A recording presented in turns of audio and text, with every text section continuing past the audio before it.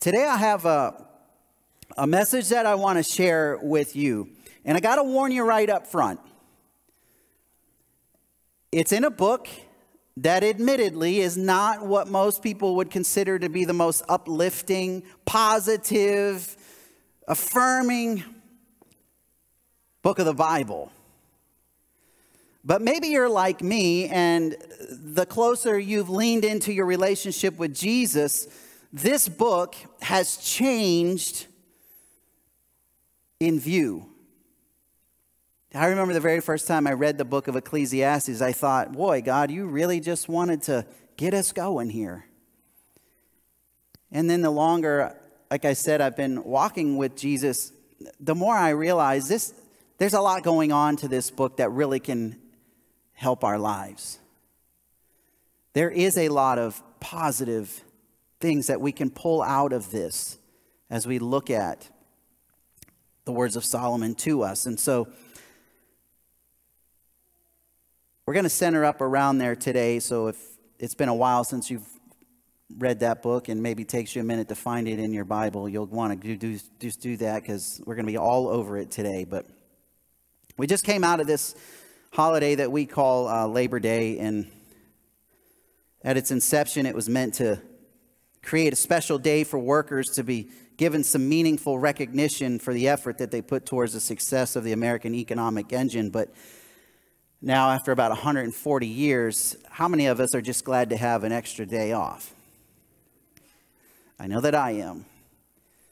And how many of us, even on that day, we struggle with feeling a sense of that appreciation? We're really just trying to get by every day, making sure that our homes and that our families are well taken care of.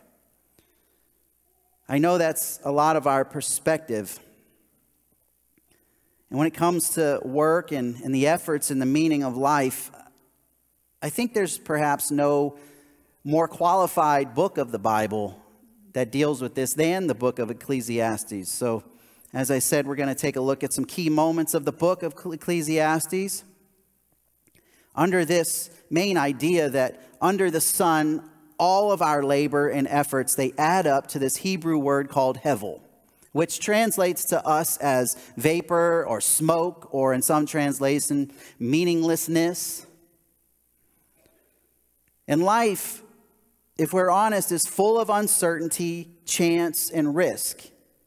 And even with the most proper use of godly wisdom, but the secret to true life is placed in the heart of every person. And those who fear the Lord find it. That would be essentially a synopsis of the gospel. A little history about the Labor Day celebration. It was a man by the name of William McCabe. He was a parade marshal in the city of New York, and they had decided to put this practice into motion in 1882, September 5th. And he had been organizing this parade celebration for quite a while. And he invited people from the labor union and all kinds of people in the city to help inaugurate this Labor Day celebration parade. And like many well-intentioned celebrations, the day came, and there were all of the police and all of that lined up. And this was not without controversy. And so there was some apprehension on a lot of people's parts. Even to the point where when several of the groups of people had lined up and they were about ready to take off, they realized that they had no music to march to. And people from the crowd began to naysay and really lacked faith and belief that this was a good idea. Tried to talk him out of it when suddenly a man named Matthew McGuire, who was part of the labor union, came running over to Mr. McCabe, and he said, hey, I don't know if you're aware, but there is a band that just came across on the ferry, and they have a band. And more or less asking for permission if they could come and play Of course, he said yes. And it was upon that moment that they lined up with the marchers and began to march through Lower Manhattan. The historians tell us that by the end of the parade, there was anywhere between 10 and 20,000 people that decided to join in this celebration, and it went long into the night. And they did many of the things that some folks still do on Labor Day. And I just want to say that as I think about the fact that by the end of the 19th century, there was a lot of turmoil in our country, even though we were trying to get some things right. And so, how do we celebrate Labor Day? Well, we hit a sale on overstocked lawn furniture and mattresses, and we bring an end to hot dog eating season, which spans from Memorial Day to Labor Day, where Americans gorge themselves on roughly 818 hot dogs every second. And every one of you is going, I don't even eat hot dogs. Well, somebody's eating them. Our summer barbecues, they fade into foliage walks and pumpkin spice everything. And despite the fact that most pumpkin spice products have literally zero pumpkin in them, we know that coffee peddlers stand to make millions over these next few months. I think one of my favorite anticipations when it comes to unhealthy food is the pumpkin spice blizzard at Dairy Queen. I mean, I don't know how they got something that tastes so amazing, but I'm with it. This day, it also marks the approaching time and season that many of us call our very favorite, the fall season. A time where many of us may find a place of reflection and contemplation as the weather cools and landscape creates a moment of colorful collages where there's no filters needed. We're encouraged through our imagination to take some personal inventory. And today, as I said, I want to share with you from this thought right here. You might have grabbed a set of notes when you first got in here, and I hope that you use them. I think writing things down helps them in our minds to remember. But contentment today brings strength for tomorrow. Contentment today brings strength for tomorrow. Let me start by giving a short backstory of the book of Ecclesiastes. You see, in many ways, as I said, it's really misunderstood. It's considered to be a rather depressing book of the Bible. And given the way that it starts off, it does really give that impression. It's written by, or in a pretty prosperous time in Israel, written by King Solomon in the style of a monologue. As you know, when it comes to reading and studying and understanding how the Spirit's trying to speak to you through the Word of God, it's important that we know how He meant for the writer to put it to us. And so the fact that it's a monologue is important. The purpose of this book is to reflect on the meaning and enjoyment of life.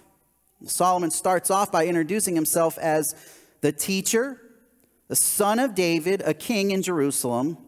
And it's important to understanding this book and what it means to have the reader understand that what is being said comes from all these different points of view. And it's a discourse meant to cause the reader to draw a particular conclusion. He's not simply qualifying himself as the author. He's speaking as a teacher to a group of people. He's speaking as a son of David. We know as one of those prominent kings in Israel, even to this date.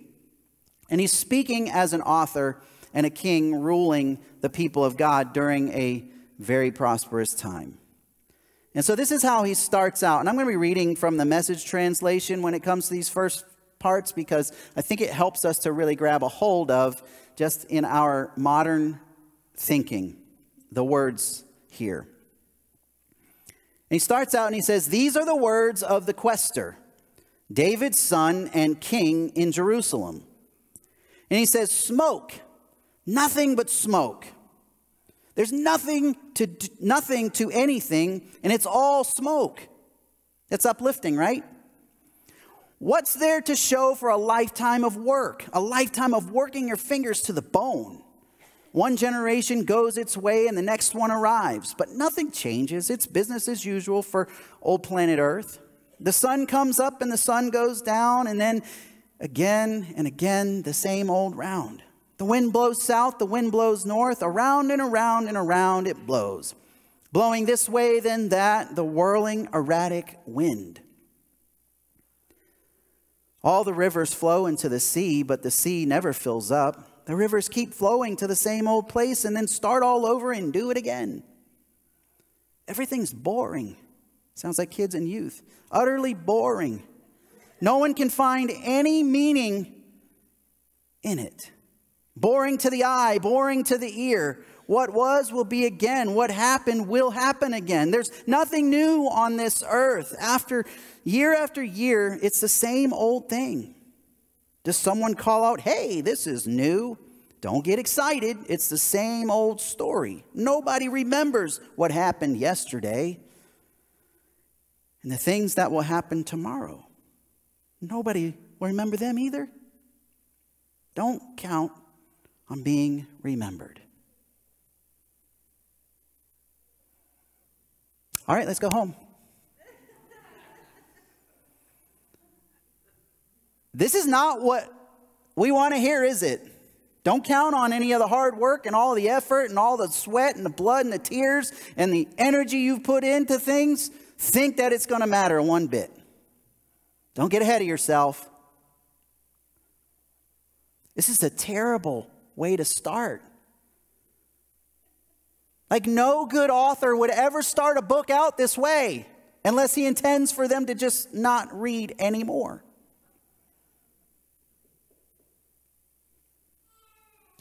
Mankind for the longest time has searched and been preoccupied with creating and searching for newest and the most creative and original things out there. We're motivated to have our life mean something.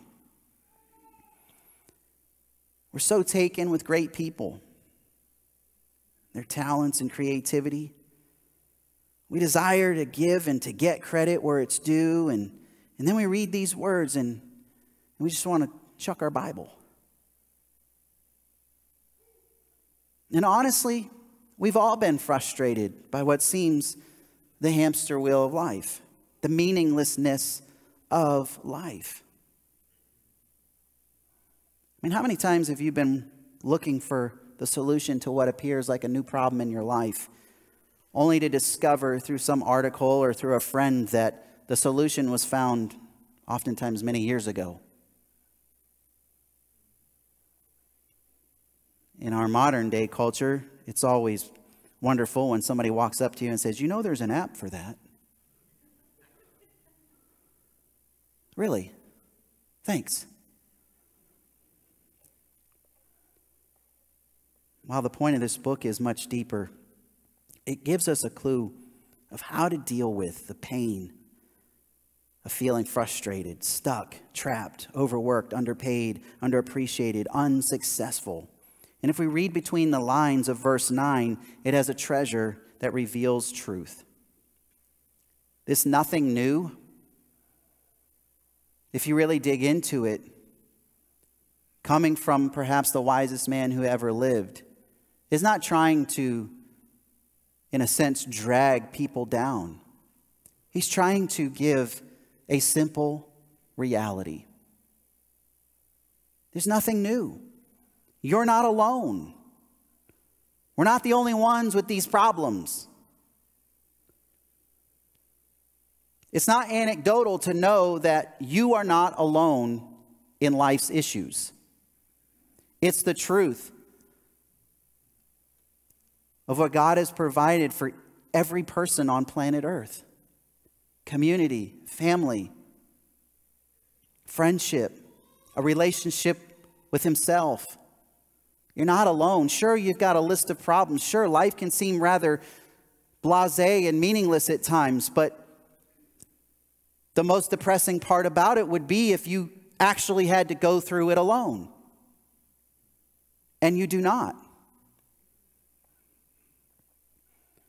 You see, understanding that there's nothing new, it's the wisdom of looking at history, at my history, at your past, at my past, as God's story. Ultimately, it's his story to write.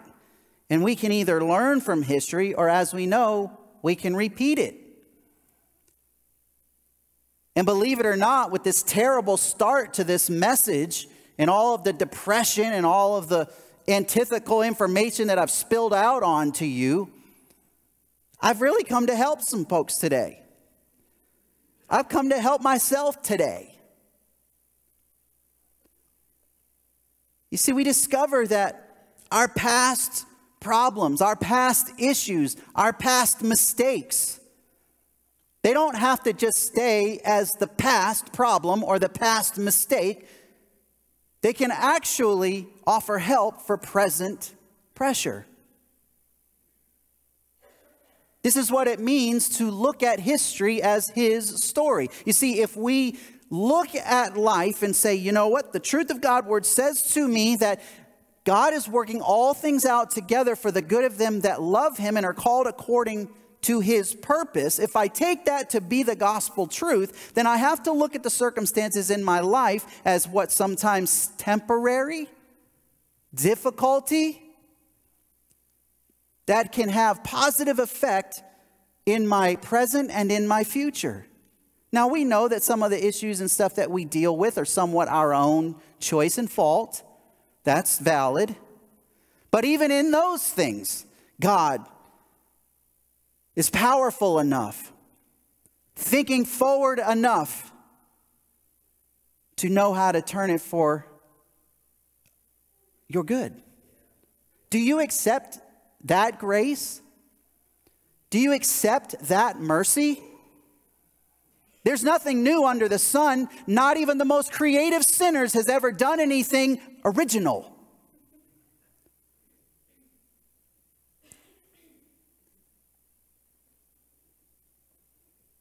How many have ever been proud about a sin that you've done? You're like, wow, that was like, I mean, you didn't call it sin at the time. You just, maybe it was a scheme. Maybe it was a thing. Nobody's going to raise their hand. I forgot I was in church. The simple truth, like I said, it can help us. It may mean letting go of some pride. It may mean that. It may mean asking for some help. Not many of us move forward victoriously in life without asking for some help. I mean, true? At some point, we hit a wall that we can't break down ourselves, and we either wind up crying out to God or crying out to mom.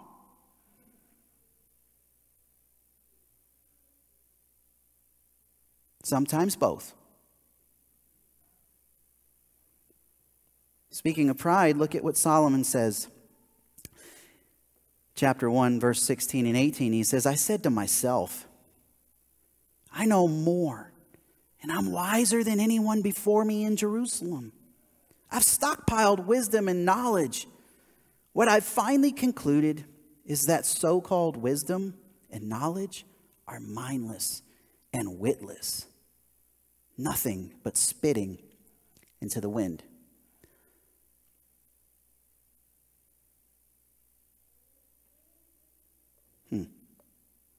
Much learning earns you trouble.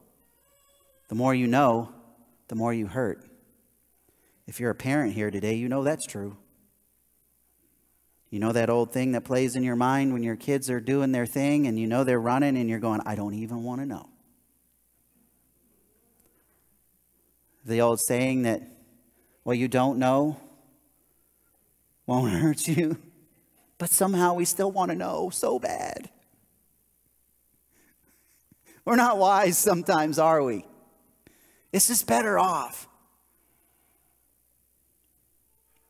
And don't doubt, there's many wise people today. But apparently wisdom and knowledge are not the answer to a pain-free and trouble-free existence here on earth. Over several chapters, Solomon reflects on his attempts to capture a more meaningful life and find hope through his observations of the people under his rule. He takes in all the pleasures of this world. He endows himself with privilege, knowledge, and wisdom reserved only for people of his status. Yet some of the brightest spots in the whole book, which frankly are still pretty dim, we find in chapter 3. We've heard these poetic words through some Billboard chart songs, thank God. However, whatever they lack in inspiration, they make up for in resolve. And I use the word resolve very much on purpose. And you'll find out why. But chapter 3 in Ecclesiastes, it says, "For everything there is a season, and a time for every matter under heaven. A time to be born, a time to die, a time to plant, and a time to pluck up what is planted. A time to kill, and a time to heal, a time to break down, and a time to build up. A time to weep, and a time to laugh. A time to mourn, and a time to dance. A time to cast away stones, and a time to gather stones together. A time to embrace, and a time to refrain from embracing. A time to seek, and a time to lose. A time to keep, and a time to cast away. A time to tear, and a time to sow. A time to keep silent, and a time to speak. A time to love, and a time to hate. A time for war, and a time for peace. What gain has the worker from his toil? I've seen the business that God has given to the children of man to be busy with. He has made everything beautiful in its time. Also, he has put eternity into the heart of man, yet so that he cannot find out what God has done from the beginning to the end. I perceive that there is nothing better for them than to be joyful and to do good as long as they live. Also, that everyone should eat and drink and take pleasure in all his toil. That is God's gift to man. And I perceive that whatever God does endures forever." Amen. That's another way that I think we can reduce pain, frustration in our life and in our lot. As the Bible puts it in 12 through 14, he's basically saying there's a time for all of these things. And in knowing that and in understanding that and seeing the wheel of time spin round and round, we're going to have to resolve and stand on a few things. If all that we do, if the effort that we put into things ultimately is hevel, or ultimately is smoke, ultimately is vanishing with the wind, then the encouragement is to find things in life that are worth the price.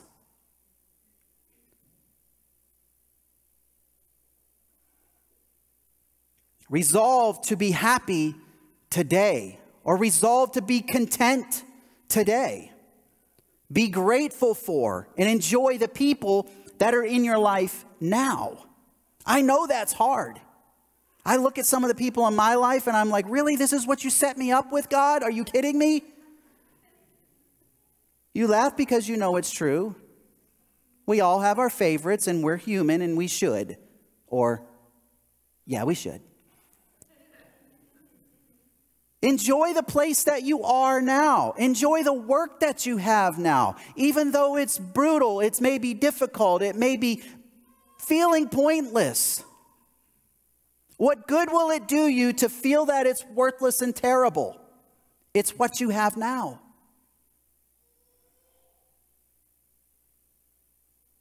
Resolve to serve God now. When you're young, when you're of age, live on purpose, with a purpose now. Contentment, as we know, it's a mindset. It's not a feeling. If you get past the age of 13, you know. It's not about a feeling. Every kid that's ever walked into 9th grade at high school knows they no longer look forward to really going to school. The whole reason they're there is to hang out with their friends. Even the most studious student. Because they don't really want to go. They don't feel like going. They feel like hanging out with their friends and being successful. If that can be done, life will be meaningful. And some of them perpetuate it on to university for 4 and for 8 and 12 years. Assuming that they're going to get a great job that will give them a more sense of purpose and meaning. Because after all, money is meaning, right?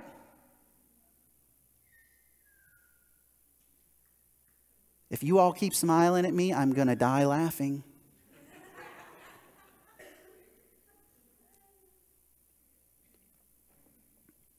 Contentment is a direct result of an attitude of gratitude. Some of this come by it a little easier. And it isn't because our circumstances have been better per se. Most of the people that I know that have the greatest amount of gratitude in their life, if you take 10 minutes and talk to them, their story has been littered with tragedies.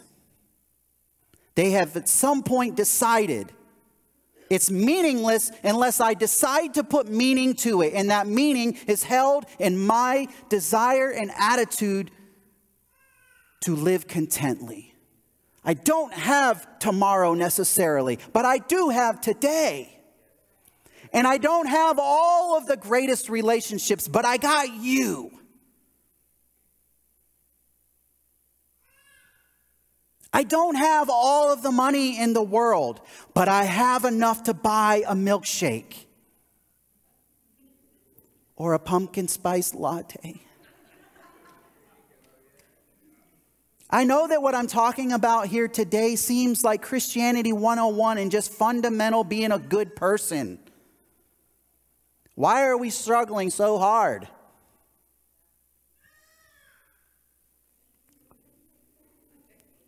Contentment. Somebody's preaching better than I am. Contentment is a decision that you make, not a result of your preferred circumstances. I know that we know this, but we're still looking for the right circumstances so that we can show up to church on time with a smile on our face. We're looking for the right situation so that we can show up to our job and actually do it with some integrity. We're actually looking for our kids to obey so that we can have some pride that we have somehow done something right.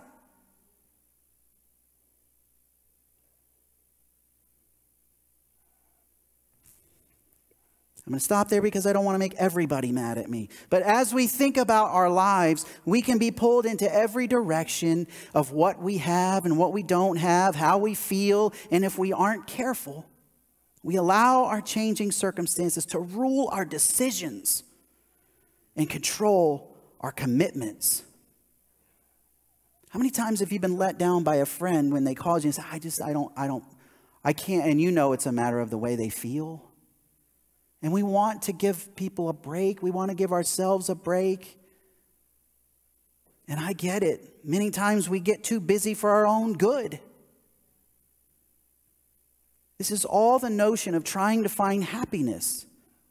But we're cautioned in Ecclesiastes chapter 5, verse 3. It says, too much activity gives you restless dreams. I know. I had the toughest time sleeping last night. Too many words and promises make you a fool. Have you ever double booked yourself? You spend the next 30 minutes trying to figure out how long does it take to get from one place to another? We do it. And just as I mentioned, we got to view this book as being written from different points of view. Some believe it's a progression of Solomon's drifting away from God throughout his life. And you can definitely see that in some of the words that he says. But most importantly, there are two things that we must understand in order to get the true meaning in this seemingly depressing book. It's in monologue, like I said. It's encompassing two characters meant to challenge the reader. The teacher with wisdom and knowledge, and the author, or one giving the final word. Secondly, the use of the word meaninglessness, or hevel, or smoke, which in its, like I said, original Hebrew means vapor or smoke, is used here as an enigma. That's not a superhero. It's a paradox. Smoke appears to be visible like a solid. But as you reach out to grab a hold of it, there's nothing there. This paradox is used over 38 times throughout the book of Ecclesiastes.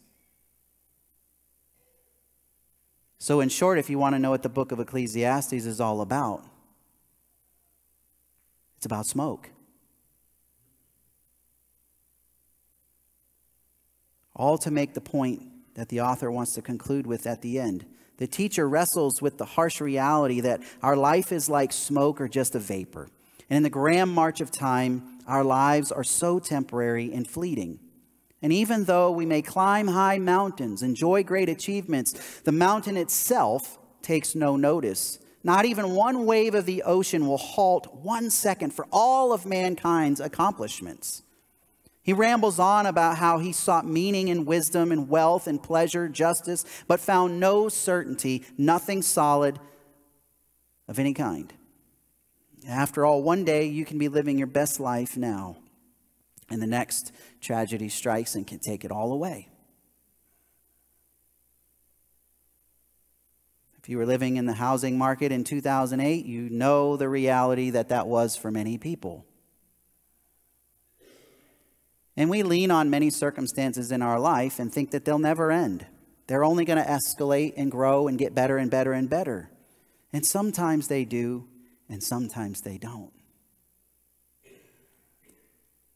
And if you've built your house on that rock, that foundation, then Scripture tells us that in the end, it's meaningless. It's smoke.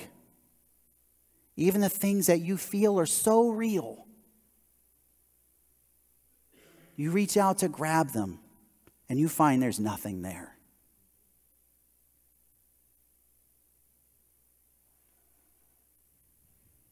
The author's basic goal is to point out all the ways that we try to find meaning and purpose apart from God, and let the teacher deconstruct it. And this happens by pointing out life's great equalizers: time and death. The thing that every human being is subjected to, regardless of your wealth, knowledge, power, and relationships. No matter who we are, we've got to remember who it is that's writing this book. History tells us that he's perhaps even still one of the richest people to ever live and wisest. It was he that asked God for wisdom, and God gave it to him, the Bible tells us, more than anyone else. Yes, it gives us a clue, a notion of the types of things we should ask for from God.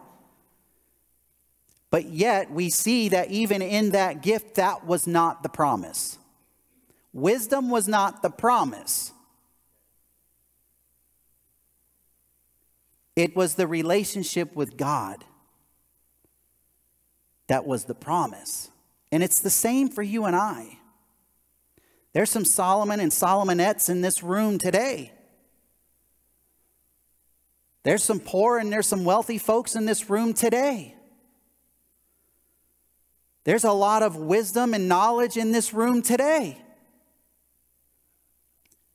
Yet the two great equalizers that we all must come to understand is you've only got so much time, and it ends at some point. And while we can look at that as a depressing truth, we can look at it as a real igniter.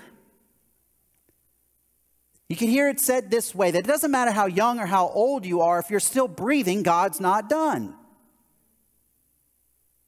You may have decided at some point that you're done, but apparently you're not the one in charge. You may think that your life has lived out its purpose, but apparently that's not the case. How do I know? In the most obvious way, you're still here. And you either accept all of God's mercy and all of his grace and his goodness, and that he has you still here for a reason, and you lean into that, or you lean on your own understanding, and in all your ways don't acknowledge him, and you just walk your own way. And in that, what we notice is, generally speaking, Christians can become some of the most cantankerous and bitter people on the face of the planet. Because in one side of their brain, they believe that there's a God who's supposed to be so good that they're going to spend eternity with in heaven singing great songs. Yet on the other, they look at this dichotomy and go, but it sucks real bad now. I don't want to live both ways. I don't want to live double-minded. I don't want to be unstable. I realize I'm not in control. But I'm so glad I know the one who is. And he's invited me into his presence. He's invited me into his place. And it's not a groveling that I have to do to be there. It's an invitation that he has practically laid out every possible provision for me to do that. This is the God that we have relationship with. This is the one that you've come to find life and meaning with today. I don't know if you realized that when you came in to praise and worship with your brothers and sisters in Christ, but I'm just reminding us. God's good, you guys. No matter who we are, we're still subject to these things. Careers change, wealth comes and goes, pleasures only last for so long, then it's back to reality. Wisdom, while better than seeking pleasure, is not a guarantee to a successful life because it's too subjective. One might even ask this: what's the point? What's the point in living well? It's a common sense question. What's the point in living well? Shouldn't I just do things the way that I want? No, because even that's smoke. You want to be a smoker?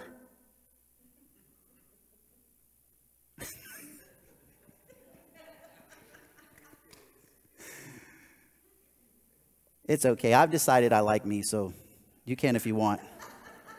So what's the way forward? Where's the hope in this? Frustrated, feeling stuck. How do we find life and true enjoyment? How do we live life in the mindset or in the midst of hevel? That was my way of being able to say hell, but I just didn't put it there. The author, he clues us in on the key to life here under the sun. We must learn to accept hevel, to acknowledge that almost all of life is ultimately out of my control. If you've got some skill and you've got some wealth and you've got some smarts, this is hard for you. The closer you have to nothing, I think this becomes easier, because it's smacking you in the face every day. That's why we so badly want to live independently. We want to get as far away from that uncomfortable truth that we're not in control as possible. How do I amass as much control as I can over this uncontrollable circumstance?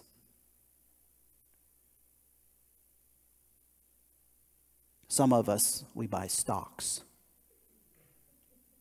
That's a paradox or a dichotomy. You see, about 6 different times at some of the bleakest moments of this monologue, the teacher talks about the gift of God. The gift of God, which is the enjoyment of life, the simple good things in life, a good meal, friendship, family, a sunny day. Why are these things so important? Because you can't really control these things.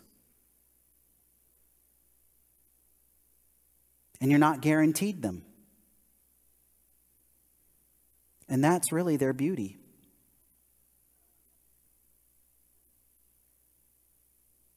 When I come to adopt a posture of total trust in God, it frees me to simply enjoy my life as I actually experience it. They call it being present. Be here now. When you go to lunch this afternoon, or you go home and eat lunch, or whatever the case may be, practice being there.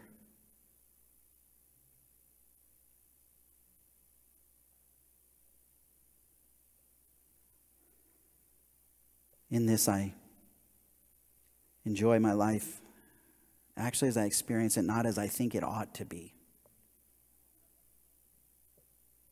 Because even my expectations about life ultimately are smoke. So smoke, smoke, smoke. Everything is smoke. And so the words of the teacher, they come to an end. The author chimes in at the end of the Book of Ecclesiastes, chapter 12, starting at verse 8. He says, it's all smoke, nothing but smoke. The quester says, everything is smoke. And the final word is, besides being wise himself, the quester also taught others knowledge. He weighed, examined, and arranged many proverbs. The quester did his best to find the right words and write the plain truth. The words of the wise prod us to live well. They're like nails hammered home, holding life together. They are given by God, the one shepherd. But regarding anything beyond this, dear friend, go easy. There's no end to the publishing of books and the constant study. It wears you out, so you're no good for nothing else. The last and final word is this: fear God and do what he tells you. And that's it. Eventually, God will bring everything that we do out into the open and judge it according to it's a hidden intent, whether it's good or evil.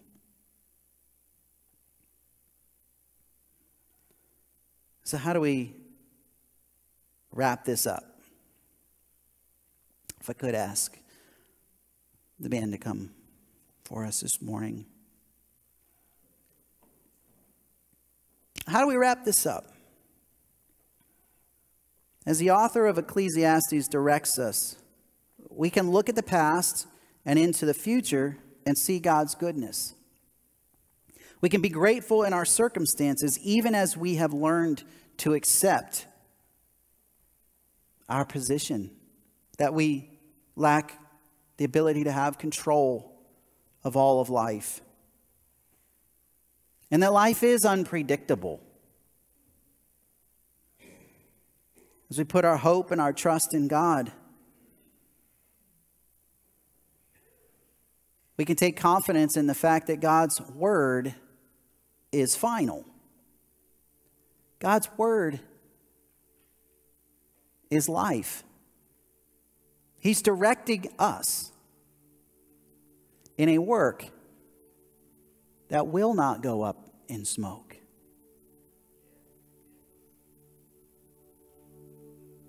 That's the way. That's the way forward. And I know for many of us, we've come to that place in our life. But I also know that for as many of those that have come to that place in our life, there's those that are still in the paradox. They're still believing in the enigma.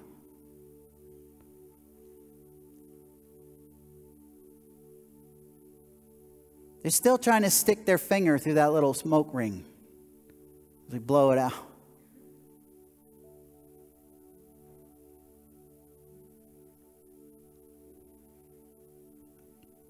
And I would say that by God's grace, that's understandable.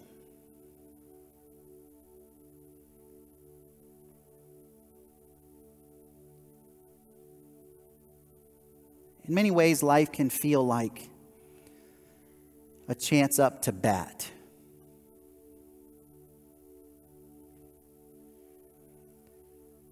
And we stand there with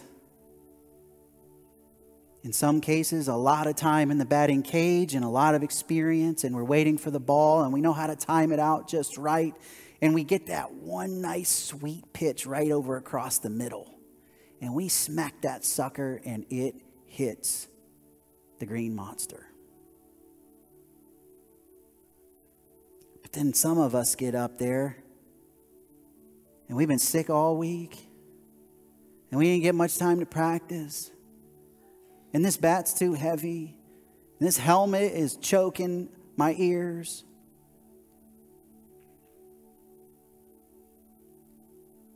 And this pitcher, he's hit a couple of guys. And the first one we get zips behind us. And we want so badly to just get a chance to make a good play.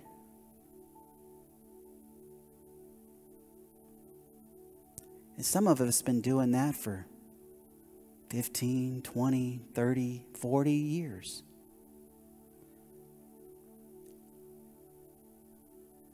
And thank God that by some measure you're here today and you still keep showing up. You still keep showing up. You're still hoping for a good pitch. God bless you.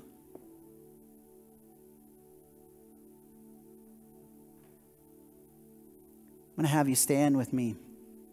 Saints, if you would, I want to begin to ask you to pray.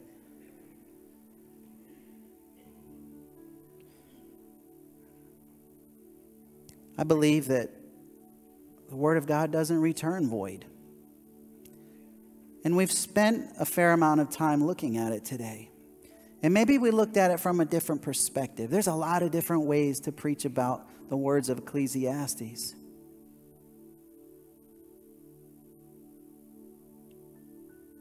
But I just want to ask a question today for all of us. Is there any one thing that you're still leaning into that God's already told you that's not the meaning?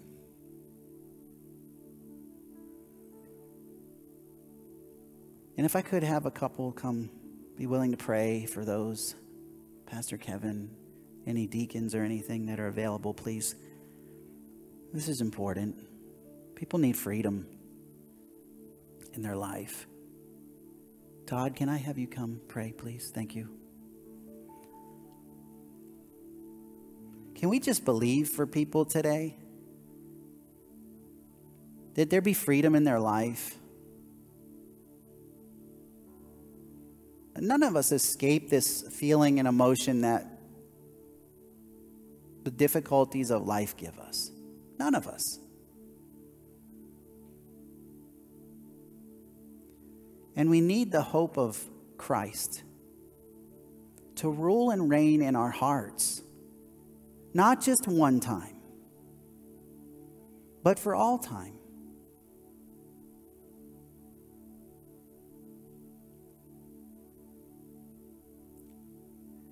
So the worship team's just going to lead us. But I want you to just trust God. That He wants to bring healing. And He wants to bring that sense of purpose and meaning back into your life. And that ultimately, it's just all about our relationship with Him. And in that, there's so much purpose and there's so much meaning. Amen.